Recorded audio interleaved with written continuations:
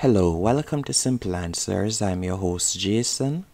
In this video, I'll be showing you how to change your name or username on Telegram web, or how to change your username on your laptop or desktop. First, you're going to need to tap on the three dashes in the top left hand corner. Then you're going to select Settings. From here, you're going to tap on the pencil right beside the three dots.